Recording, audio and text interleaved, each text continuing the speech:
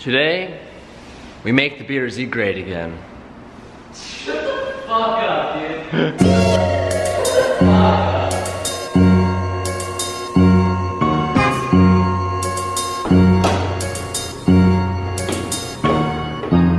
I have a splitter for the front bumper of the BRZ that one of my good friends Sebastian made for us. This is actually fitted for this bumper, and even the lip is integrated within the bumper. It's a pretty cool lip, so I'm excited to put this in. It's not full carbon fiber. The underneath is like a fiberglass type of fill, but it has a nice sheath on top of it, which I personally like. When it comes to splitters, I don't really like putting expensive splitters on there or like full carbon fiber splitters on there, because as it being right under the front bumper, that is the scraping point of every car. On my last front bumper, I had an Aeroflow splitter on there, and I liked it because it was like a sheet of metal that could take a beating and it always looked great. And this pretty much, hopefully will do the same. When it gets scraped, it shouldn't do anything to the bottom. And as you can tell, just driving around just a little bit, I've already scraped some of the stuff, yeah. So I'm excited to get this lip on there. As well as it looks good, it's gonna protect the car a little bit and should hopefully reduce some of the damage. I have also had some interior pieces for the BRZ that I haven't put in actually a very long time. That was sent out by FT86 Speed Factory. So huge shout out to the bros. They're always hooking us up and sending out some cool stuff for the BRZ. And if you guys have been watching for a while, you know that we already have some Alcantara suede pieces within the car of the interior. And today we're gonna finish that look just a little bit more. It's like a suede with red stitching to match the rest of the car. This is for above the gauge cluster. And then we have two pieces right here that are like side speaker doors for the side of the doors. I'll show it to them and get to it, but we're gonna be putting these in as well today, as well as that front splitter. So let's roll into it. Shout out to way back in the day when we actually taught you shit. TJ has laid out all the nice hardware. You're gonna need some 1/4 by 20 thread. Easy install. Just gotta drill some holes into that front bumper and we're good. It's really important to find hardware that fits the holes that you're gonna be putting it through, because if you find some that are too small to wiggle around, you won't get the best hole that you can probably achieve. So this is the size we're going for. It actually fits pretty perfectly. It's a little bit snug, but as you twist in, it goes in just fine. We're gonna need to make our rod holes a little bit larger. We're gonna be using the hardware that the rods came with, and they're actually quite girthy. Here are where those rods are gonna go in, and we're not even close to getting that in. So we're definitely gonna need to drill this a little bit larger before we proceed. When it comes to picking a drill bit size for the hardware you're gonna be using, what I typically do, but I just simply will grab the size I'm gonna be using and square it up to the bits that I'm choosing. I obviously chose this one, but I'm redoing this just for reference here. But as you can see, as you put it behind, it's just slightly larger than the actual screw themselves. And that makes sure that it goes through simple and easy and we have no issue.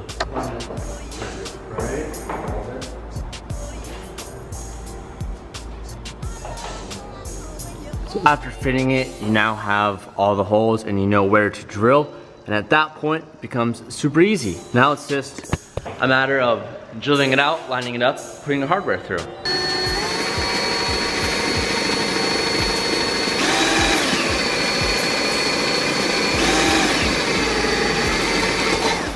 That's a lot of fiberglass. Tell them what you're doing, Teach. Some of the hardware that we were going to be using for these holes is to put it in. Some are a little bit bigger than others, so I'm finding the right bit, and we are going to just drill them out just to make sure we have no issue when we actually put it in, and to make sure nothing gets caught. So I'm just gonna drill it out one last time. We also need to remember, Calv, that when we put this on, find our holes in which we're gonna put this on the front bumper. We could do it like that. Like, that's a totally good option, and like, I respect your choice of where to put them, Calv, but I was more so thinking like here or something, like this. Just, what about from here? I want it to follow like this line and be parallel. Oh, that would be sick, Teach. Yeah, for sure. And that's like too close. I want to put it like here. Sure. So TJ and I just got all of the nice little hard focus. You fuck the little hardware bits, and TJ's doing all the bitch work and tightening them all. Good on you, Teach. I got the hands. You got the torque, Teach. That's good, man. Torque team, Teach. The torque team? Torque team. All you bros out there keep asking me, when are we gonna do the Tron BRZ? I don't know, whenever we're done with this cuck of a Miley. TJ, when are we gonna do it? Huh, TJ?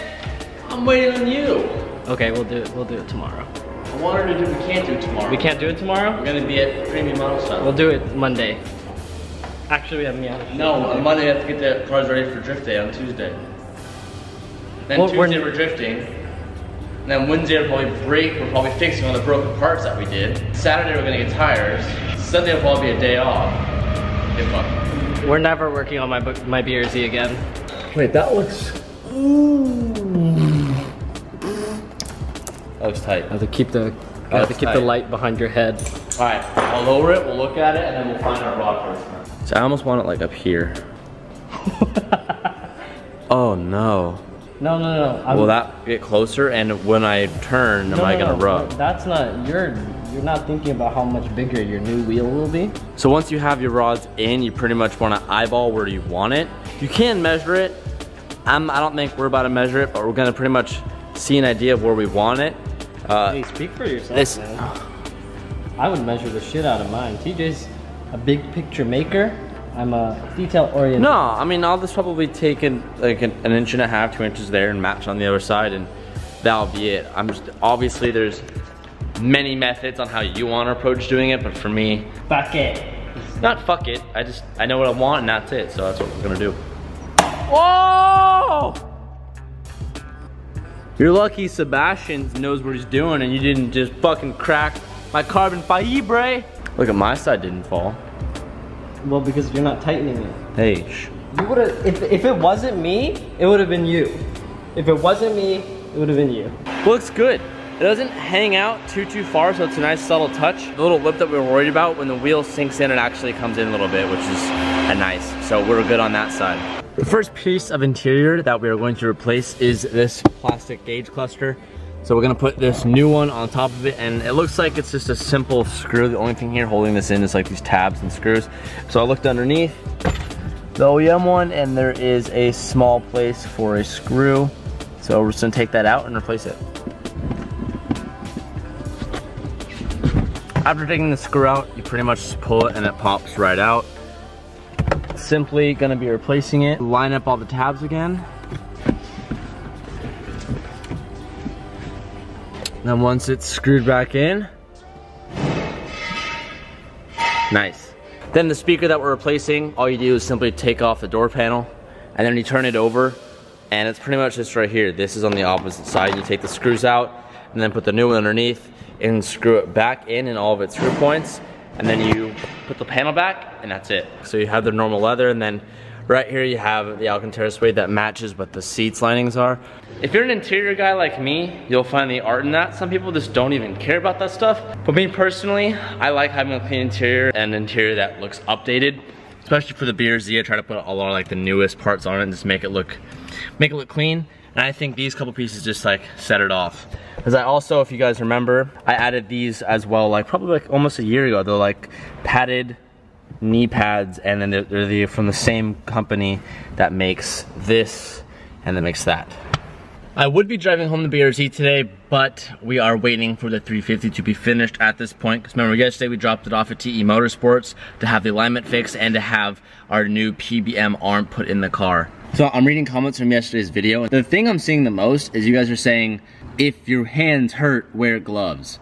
I never thought about doing that actually. I've always seen it, but I never thought to do that. Day 3 of TJ's women hands. Baby hands. And they're fucking hurting. I didn't show it in the video. I didn't film the back end of yesterday's event, but I started wearing Zach's gloves. Oh, okay. And I wasn't too sure I liked the way it felt. It felt like numb and I couldn't feel as much, and I'm just not sure how I felt about it, but I think I want to get a new wheel. I'm running an NRG wheel, and nothing against NRG, but I know that they don't make full complete one-piece wheels, and I want to get a one-piece wheel so there's like less flex. So I think I'm just gonna search for a new wheel and find my wheel soon. Give it some time too, your hands are running. That looks pretty fucked up. It hurt, dude. Why is it like that? It's like burnt? No, that's a blister. Oh, from one like this? From like letting go of the wheel and like catching it, it just like was rubbing and rubbing and rubbing. That's and crazy. I felt it hurting, but I never stopped, and all of a sudden, like, I looked back down, there was a blister, and I was like, oh, fuck, whatever. Went for like another 10 minutes, all of a sudden just went as I was driving all over my wheel, yeah. Oh. And I spun out. I said in yesterday's video that I really want to go with a 300 rather than a 600.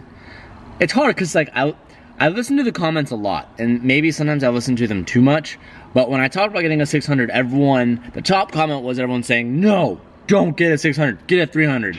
Now everyone's like, TJ, no, don't get a 300, get a 600.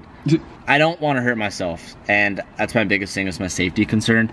So I probably will get a 300, and I'll play with that, and then if I feel after a month or whatever, I'm just like, I'll grow out of it, I'll just sell it and get a new one. It's not the end of the world. I'd rather play it safe than go dangerous and hurt myself. I think a 300 would be more fun at first anyways. After a month or 2 months, you're gonna grow out of it. I'm 6'2" and have a 250 on my first bike, then sold it 3 months later at 600. Everyone's literally saying that. I'm sitting here about to end the video, and Sabrina is hosing me saying, oh my god, I can do your outro. You do the same shit every single time. So because she is so confident in this, Sabrina, end my video. End it. I'm not here. They don't want to see that. They don't want to see me try to be you. End it for me.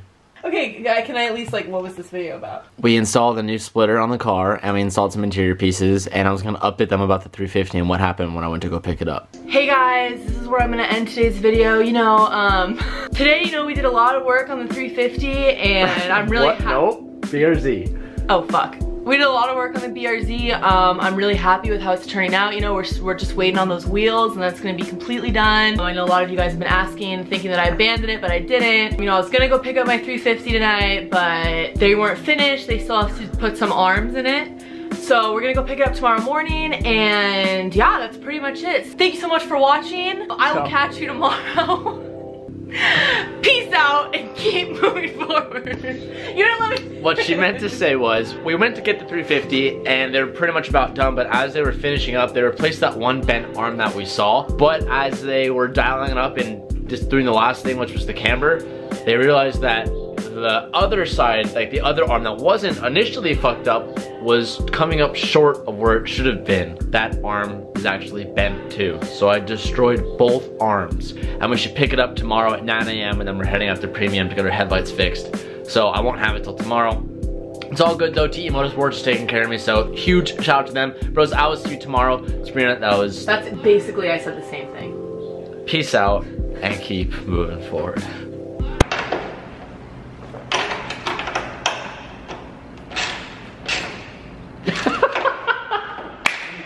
The classic meme. Oh man, come on. All right, simmer. Dude, don't do the whole thing. Did it go that far down? So excited right I was, oh. Why'd you do it slowly? Ooh, you can see like where they were. Did it work? Hurt. Yeah. Oh, just get all my arm hair. I'm feeling